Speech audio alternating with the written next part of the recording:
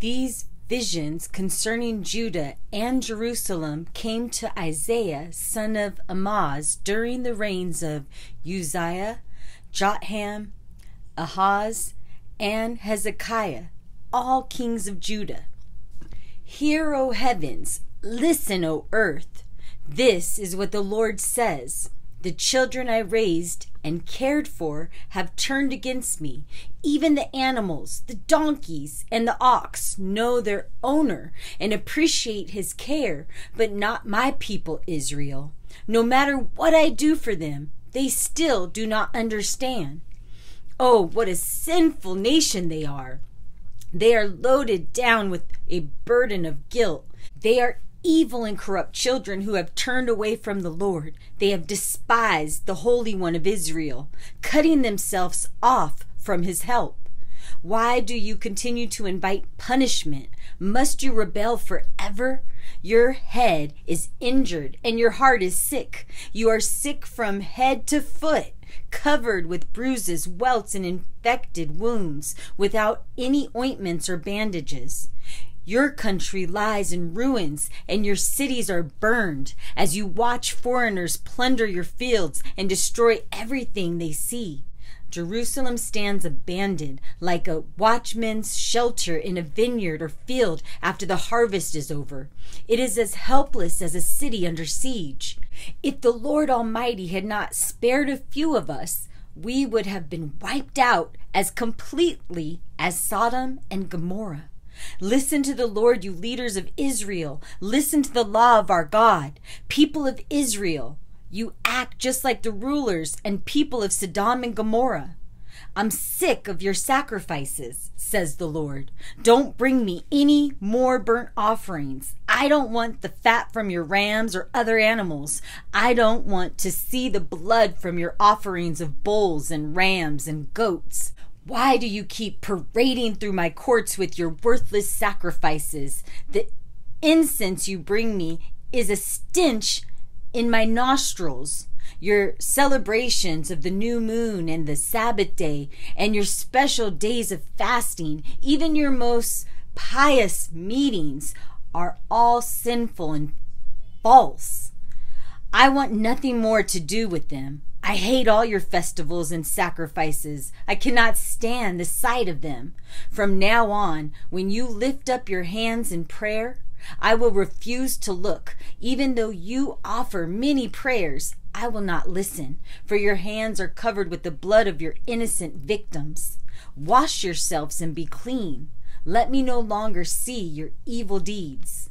Give up your wicked ways. Learn to do good. Seek justice, help the oppressed, defend the orphan, fight for the rights of widows. Come now, let us argue this out, says the Lord. No matter how deep the stain of your sins, I can remove it.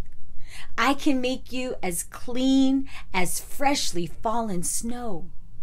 Even if you are stained as red as crimson, I can make you as white as wool. If you will only obey me and let me help you, then you will have plenty to eat. But if you keep turning away and refusing to listen, you will be destroyed by your enemies. I, the Lord, have spoken. See how Jerusalem, once so faithful, has become a prostitute. Once the home of justice and righteousness, she is now filled with murderers. Once, like pure silver, you have become like worthless slag. Once so pure, you are now like watered down wine. Your leaders are rebels and companions of thieves. All of them take bribes and refuse to defend the orphans and the widows. Therefore, the Lord Almighty, the Mighty One of Israel says, I will pour out my fury on you, my enemies. I will turn against you. I will melt you down and skim off your slag. I will remove all your impurities. Afterward, I will give you good judges and wise counselors like the ones you used to have. Then Jerusalem will again be called the home of justice and the faithful city. Because the Lord is just and righteous, the repentant people of Jerusalem will be redeemed. But all sinners will be completely destroyed, for they refuse to come to the Lord. Shame will cover you when you think of the times you offered sacrifices to idols in your groves of sacred oaks. You will blush when you think of all the sins you committed in your sacred gardens. You will wither away like an oak or garden without water. The strongest among you will disappear like burning straw. Your evil deeds are the spark that will set the straw on fire, and no one will be able to put it out. This is another vision that Isaiah, son of Amoz, saw concerning Judah and Jerusalem. In the last days, the temple of the Lord in Jerusalem will become the most important place on earth. People from all over the world will go there to worship. Many nations will come and say, "Come, let us go up to the mountain of the Lord, to the temple of the God of Israel. There he will teach us his ways, so that we may obey him." For in those days, the Lord's teaching and his word will go out from Jerusalem. The Lord will settle international disputes. All the nations will beat their swords into plowshares and their spears into pruning hooks. All war will stop, and military training will come to an end. Come, people of Israel, let us walk in the light of the Lord. The Lord has rejected the people of Israel because they have made alliances with foreigners from the east who practice magic and divination, just like the Philistines. Israel has vast treasures of silver and gold and many horses and chariots. The land is filled with idols. The people bow down and worship these things they have made. So now everyone will be humbled and brought low. The Lord cannot simply ignore their sins. Crawl into caves in the rocks. Hide from the terror of the Lord and the glory of his majesty. The day is coming when your pride will be brought low, and the Lord alone will be exalted. In that day, the Lord Almighty will punish the proud, bringing them down to the dust. He will cut down the tall cedars of Lebanon and the mighty oaks of Bashan. He will level the high mountains and hills. He will break down every high tower and wall. He will destroy the great trading ships and all the small boats in the harbor. The arrogance of all people will be brought low. Their pride will lie in the dust.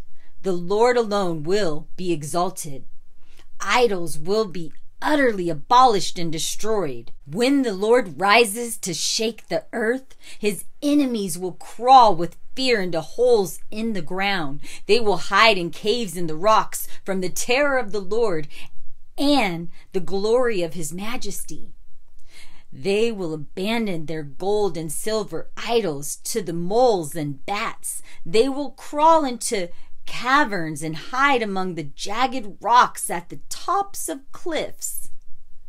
In this way, they will try to escape the terror of the Lord and the glory of his majesty as he rises to shake the earth. Stop putting your trust in mere humans. They are as frail as breath. How can they be of help to anyone? The Lord Almighty will cut off the supplies of food and water from Jerusalem and Judah. He will destroy all the nation's leaders, the heroes, soldiers, judges, prophets, diviners, elders, army officers, honorable citizens, advisors, skilled magicians, and expert enchanters. Then he will appoint children to rule over them, and archery will prevail. People will take advantage of each other, man against man, neighbor fighting neighbor. Young people will revolt against authority, and nobodies will sneer at honorable people.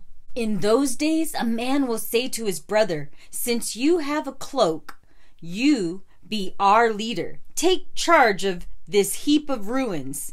"No," he will reply, "I can't help.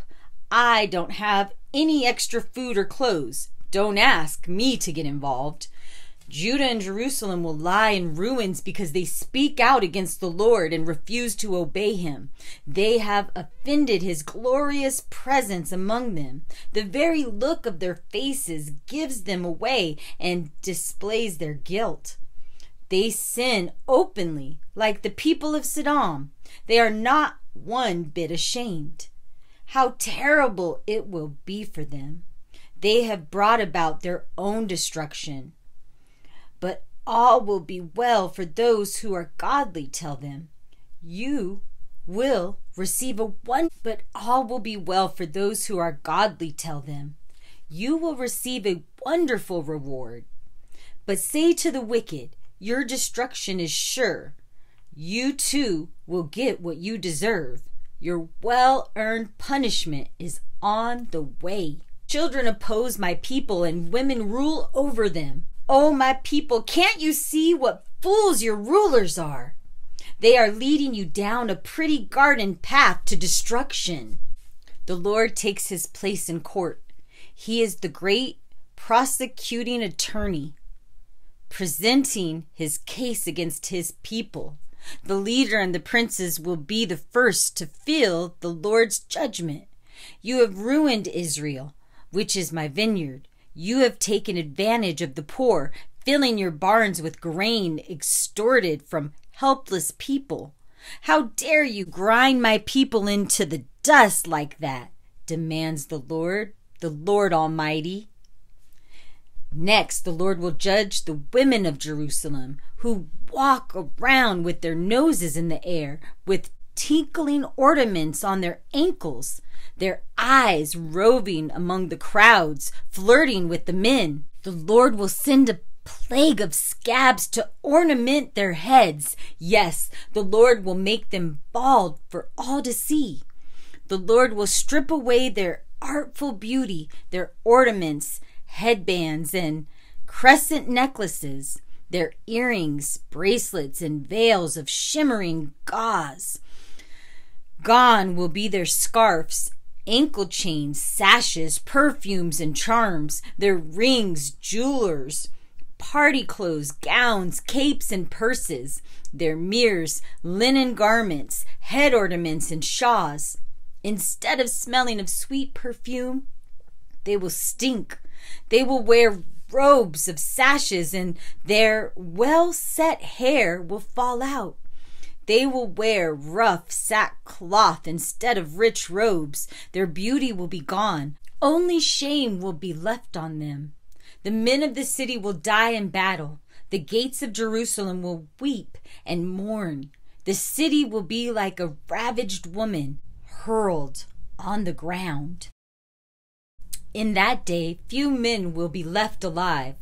7 women will fight over each of them and say, let us all marry you. We will provide our own food and clothing. Only let us be called by your name so we won't be mocked as old maids. But in the future, Israel, the branch of the Lord, will be lush and beautiful, and the fruit of the land will be the pride of its people. All those whose names are written down, who have survived the destruction of Jerusalem, will be a holy people. The Lord will wash the moral filth from the women of Jerusalem. He will cleanse Jerusalem of its blood stains by a spirit of judgment that burns like fire. Then the Lord will provide shade for Jerusalem and all who assemble there. There will be a canopy of smoke and cloud throughout the day, and clouds of fire at night, covering the glorious land. It will be a shelter for daytime heat and a hiding place from the storms and rain.